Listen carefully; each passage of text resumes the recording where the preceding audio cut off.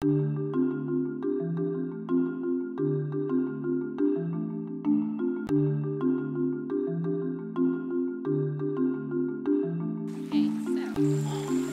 located my monkey group, I believe. I still don't have visual of them, but I followed their vocalizations down a creek, and so I'm actually sitting in this creek bed right now. It's very beautiful. There's a couple waterfalls going into it. I knew that there was a creek running through the bottom of this property, but I didn't know how far back it went, so I'm just kind of following it up and hoping that I'm going to run into some monkeys. They sound like they're right above me, and there's a big ridge, so I can't get up the ridge to actually see them. So I'm going to kind of mosey around here, around the creek, and see if I can get visual, and I'll kind of show you a little bit of where I'm at.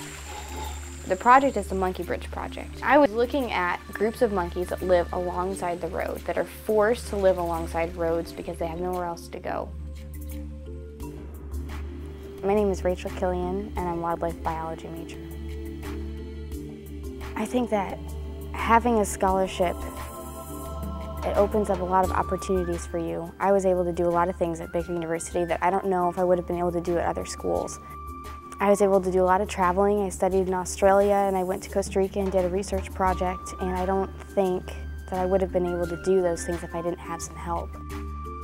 The honors program gave a wonderful opportunity for me to be able and to pursue something different that's still in my field. I want to go into environmental education after I graduate to continue to broaden my perspective so that I can be a good educator in the name of the environment.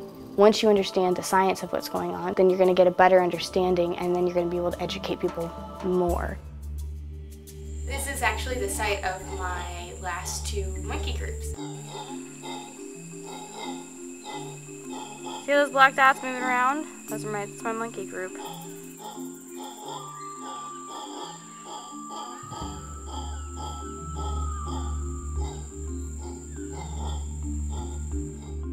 I always feel at home wherever I go because I always have this network of people that I just happen to meet when I go anywhere.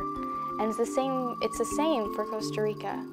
I found so many people that I can connect with and I can be myself around, and that will take care of me when I'm, I don't know, thousands of miles away from home.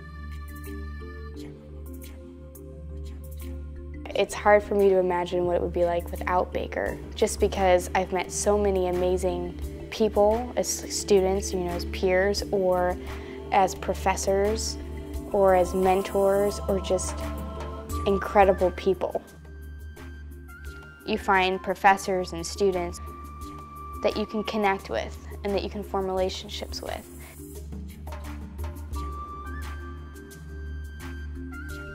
Because I went to Baker University, I have a direction where I want to go in life, and I think that's pretty amazing. I don't know if everybody always graduates knowing exactly what they want to do, but I think I know what I want to do, and I'm excited to start it after I graduate in December.